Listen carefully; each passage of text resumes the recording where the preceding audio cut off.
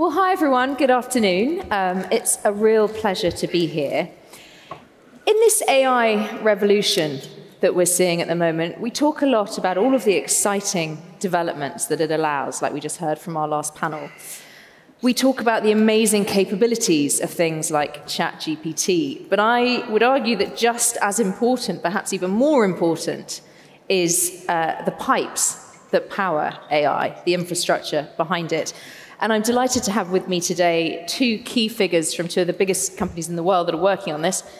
David from NVIDIA, hello, and Mike from CoreWeave, which has just launched in the UK, key partners of one another. Now, Mike, I don't know if you want to kick off. For those in the room who might not have heard of CoreWeave, so you're a really significant player in this field, but you've only just moved to the UK. Can you explain what it is that you do? Yeah, so if you think about CoreWeave's business, we are that AI hyperscaler. And to put this into context, the legacy hyperscalers have been building their cloud offerings off the back of CPU compute.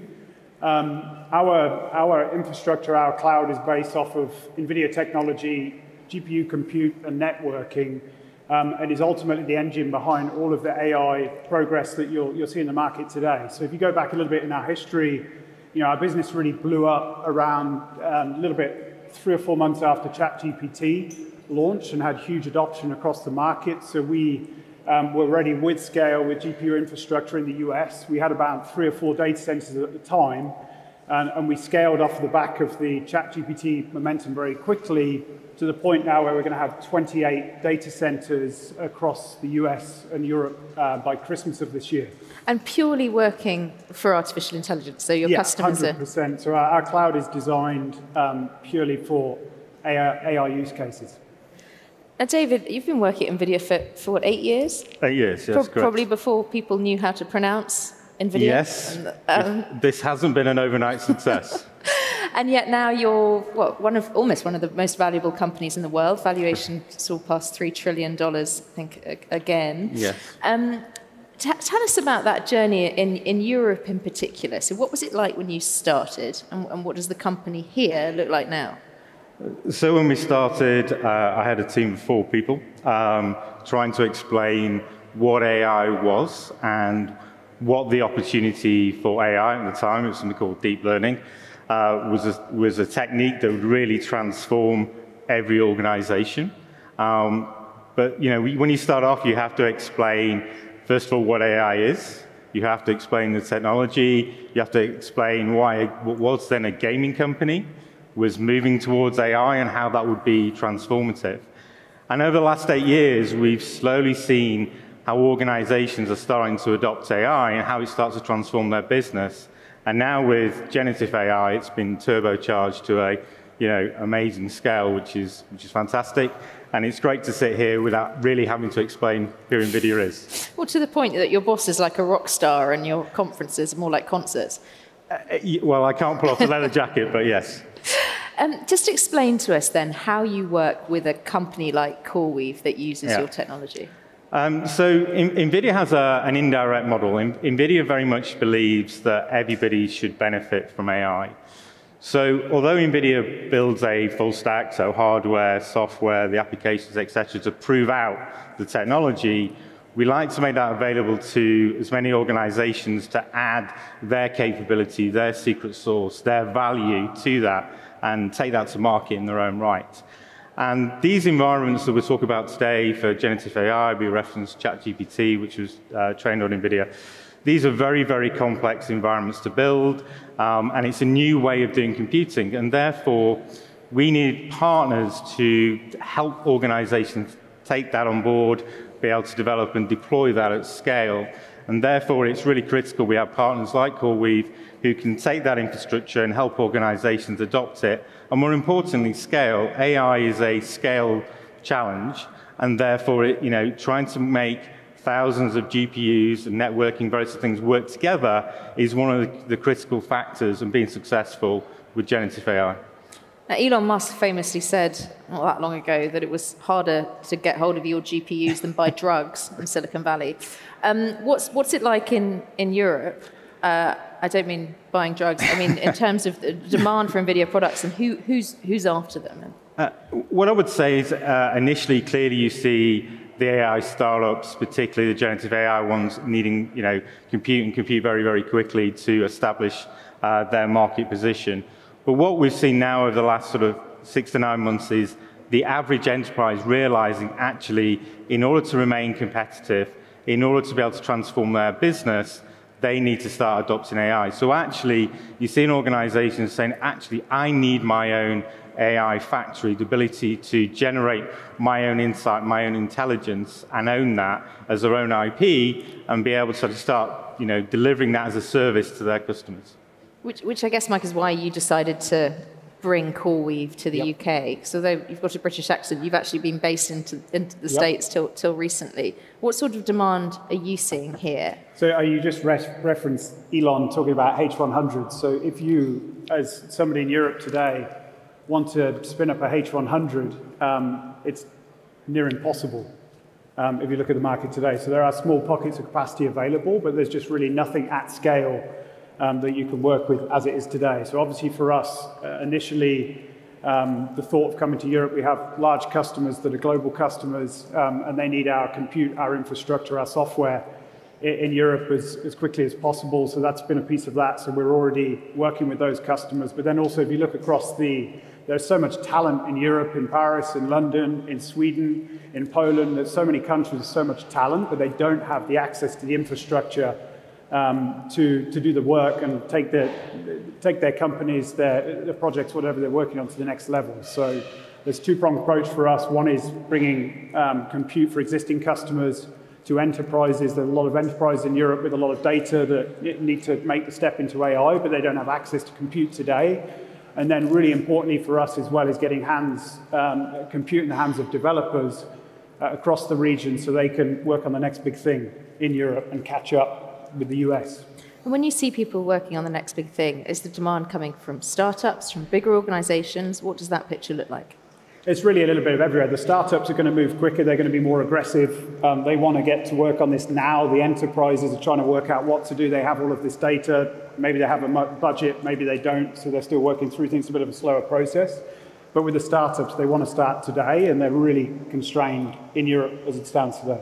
And what are your plans here in London in terms of opening data center capacity? Yeah, so we have our plan. We made an announcement around 3 weeks ago now, £1 billion investment into the UK, and that's going to help us deploy 2 data centers in the London region as quickly as possible, and enable us to put infrastructure online in Q4 of this year to the market as well. So that's our first initial plan for the UK, and then we have plans to grow beyond that pretty rapidly as well.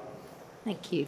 And when it comes to data center infrastructure and this huge thirst that there is for compute, how much support do you feel you're getting from policymakers? Sort of how easy is it to roll that out in the UK and in Europe? Yeah, I think you see a lot of good direction being set by governments. A lot of people saying, yes, AI is important, infrastructure is important. What is sort of slower to come is actually the funding and the investment to actually allow countries, organizations to really take advantage of the opportunity that's presented. So I think there's a lot of good direction, but it'd be great to see the investment flow, which really enable industry to adopt AI and compete internationally, which was just being referenced by Mike. So I think really it's about the application of that investment into the right areas, into data centers, into skills to really help people adopt and scale and compete. Thank you. And when it comes to building any sort of infrastructure like this, it's always going to be a little bit controversial. How have you found things like planning permission, support from local authorities when you're talking about rolling out data centers? Yeah, I mean, so most of our work today, and probably for the next 2 years, there's a decent amount of data center capacity available in the market today, but what we're actually having to do as we speak is basically upgrade that to be ready for the next round of technologies coming from NVIDIA in Q4 of this year. So moving from air-cooled to liquid-cooled, and we have enough capacity to work on today, but this is a long lead time cycle to get more capacity in place. So we have to do everything possible in Europe to make sure that there aren't barriers to getting access to power, to getting planning permission to build more data centers, and keep things moving along. And power is absolutely crucial when it comes to data centers. What does that look like in the UK? Yeah, I mean, there are pockets of power. What you're seeing pretty often now is there's an old auto factory or there's a paper mills, these kind of old businesses that have pockets of power allocated to them today. So what we're doing is getting sites like that and converting them into data centers. And there's quite a bit of opportunity to do that. And then obviously we've got new construction going on. And typically the new construction, that's where we're working on multi-year planning and getting approval to build data centers. But in the interim, there are quite a few sites that we can take existing power and retrofit them and get them stood up as data center. Fascinating.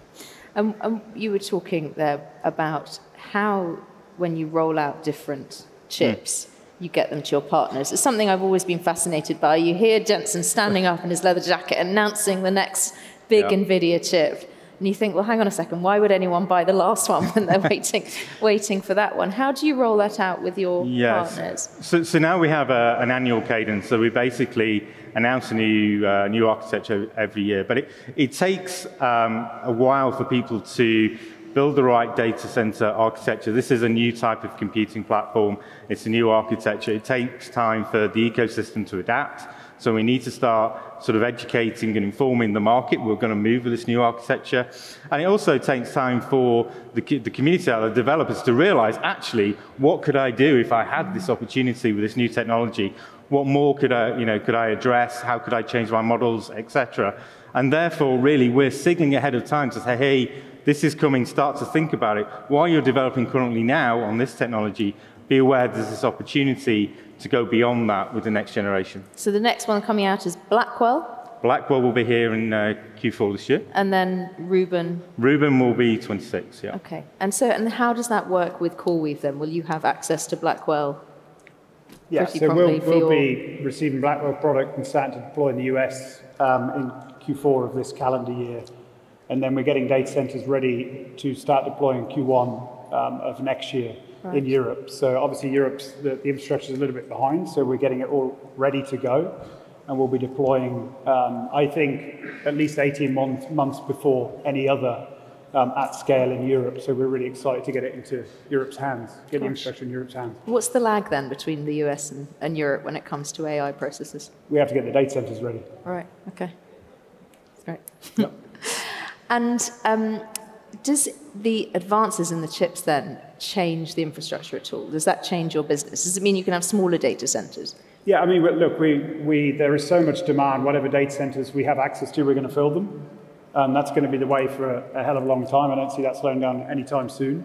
But with the new infrastructure that's coming, obviously, we're moving from air-cooled technology to liquid-cooled technology, so there are pretty big energy savings associated with that. But also, with the Blackwell product, you're looking at, depending on the use case, if you're training, it's a 3 to 4x throughput improvement. For inference, we're seeing in the range of 25 to 30 times improvement as well. So and it's less compute you have to physically deploy to get to that performance. But whatever data center we have, we will fill it. Yeah. And how about you, when you look ahead to the next decade of NVIDIA, where do you see things going in terms of AI infrastructure? Yeah, I think clearly we're going to keep innovating and keep driving things forward. Energy efficiency and the density will continue. Energy efficiency is a key thing, and as you just referred to, Blackwell is 25% more energy efficient than the previous generation, and we'll continue to focus on it. I think in terms of broader direction, I think it's really how we help people innovate, not just at the chip level, but at the software level. A lot of the innovation we do is actually in software. We've improved the performance of our existing Hopper generation by nearly 30% in the last 12 months just through software. So we're continually innovating and improving performance and efficiency all the time, and that really has benefits from adoption from the enterprise, from organizations, as they start to realize the benefit of what this technology can do. It is a really transformative technology. People see it very much as the next thing, the next internet, but if you think about how fundamentally it affects every type of industry and the vast array of different use cases, it is a bit like the next industrial revolution. And I think that's where the UK and Europe has a huge opportunity. You were saying before we came on stage that you meet up regularly with 300 AI startups a month in the UK. What do they ask you? What do they want from NVIDIA? GPUs, usually. So what they need more than anything else is access to funding. The US and Asia has been particularly good at funding a lot of the startups. The UK and Europe is getting much better, but that's one of the key things is access to capital.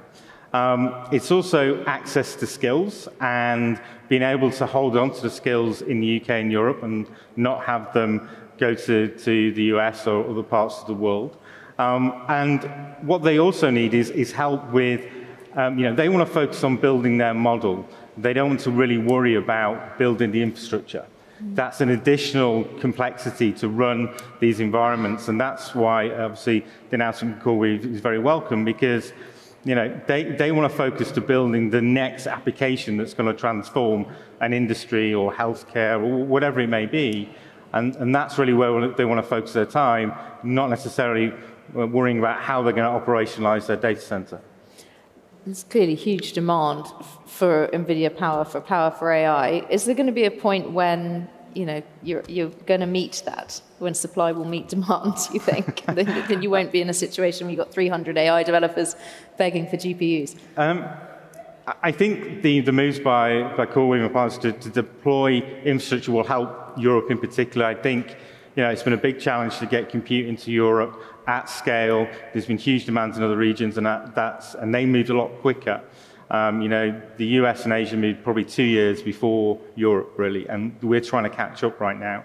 I think you'll see the situation improve significantly in terms of access to compute, but there is vast amounts of demand out there. And as generative AI gets built into many of the applications that you see today, how many people use SAP or any such things, all those applications will need compute to support the generative AI functions in them. So the opportunity continues to grow. Continues to grow, yeah. It's very interesting, both of you here working for an American company as Brits and having spent a lot of time in Silicon Valley. Mike, I just wonder, what reflections have you had coming back to the UK about the tech scene here, how it compares to the US, and perhaps how it's changed since you were last here? Yeah, I think the challenge Europe always has is access to capital. So obviously Silicon Valley is pretty unique in the way that you can pitch an idea and get funding pretty quickly. Obviously it's just not the same here. I think what I would say with just looking at more how we can catch up, so governments are participating, governments are thinking about funding infrastructure across Europe. It couldn't be more important, because I think the fastest way to get the UK-European tech scene caught up is with governments coming in and stimulating as well. Obviously, as we are doing as well with a private investment to put infrastructure in place. But I think we have incredible talent, we have incredible work ethic, incredible creativity across, London, Paris, I mentioned it earlier, Poland, Sweden. We have a lot of engineers in Sweden today. We're building a team in Poland, we have in the UK, and looking at France as well. And there's great talent here. We just need to get them access to funding and compute, and things will move fast. Thank you. David, what are your reflections on that? Yeah, I think, I speak to European governments all the time, something else.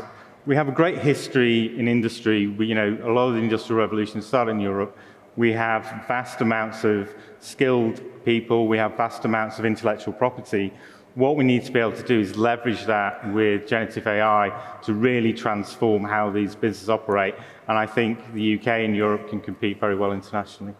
And we're seeing it happen, as I think your investment and so many of the other investments from the big US tech companies we've seen in the last few months have proven. Well, thank you very much, both of you, for being here today. I think it is one of those things that it's as important, as I say, as some of the applications that we're seeing built in AI. It's you guys who are building all of the vital infrastructure behind it. So can I have a round of applause, please, for Mike Matricola from CoreWeave and David Hogan from NVIDIA?